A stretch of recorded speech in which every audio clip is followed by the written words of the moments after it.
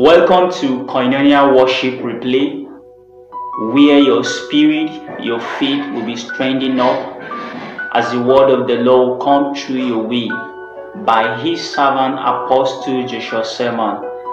So we urge you to stay and connect your faith with him, and the Lord will do wonders in your life. And we urge you to also subscribe to our YouTube channel and hit the notification button to be notified. Divine presence. Ladies and gentlemen, I have learned this with all humility as a secret. I have seen what the presence of God can do. You see, every spirit, born again or not, regenerated or not, any spirit can detect the presence of God.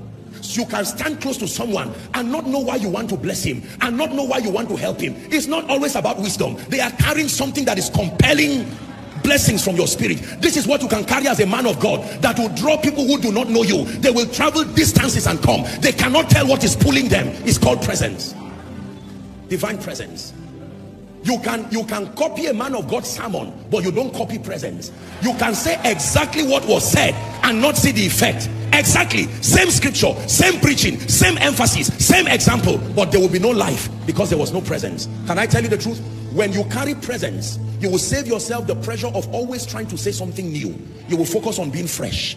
Presence is responsible for freshness. The food that you eat biologically from the day you were born till today, they are countable. You can write them on a paper, yet you have not died. But every time you eat, the reason why you survive is because you eat freshness, not necessarily newness. Listen, let me tell you why, as men of God, when we prepare sermons, we still take the time to pray and brood over it. Because a good sermon without the presence factor will fall on deaf ears. It remains as a lecture, no matter how intelligent. Let me advise you as a man of God. After preparing your notes, place it on the ground and lie there in prayer. Let your presence, that presence factor. You are preparing for a miracle service or a crusade and all you bought was clothes and tie. You will be disappointed in a very brutal way. That your disappointment will be a lesson for many people. This is what a lot of people do. Don't be beguiled by all this protocol that escorts. No. Even those who practice witchcraft know. They stay first. There is an incubation. It's called marination. Women will understand. You put meat and just leave it in a sauce for hours and something happens. There is that marination, and for me to come out, and there are things you will not have to say again.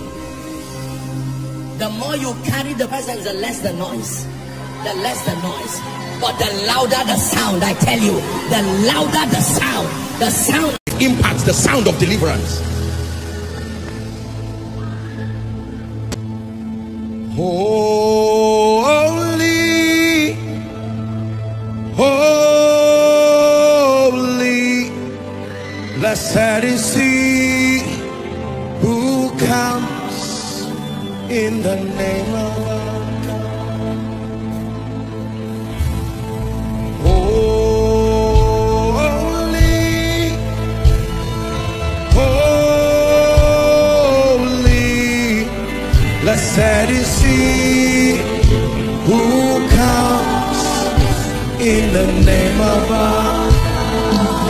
Blessed is he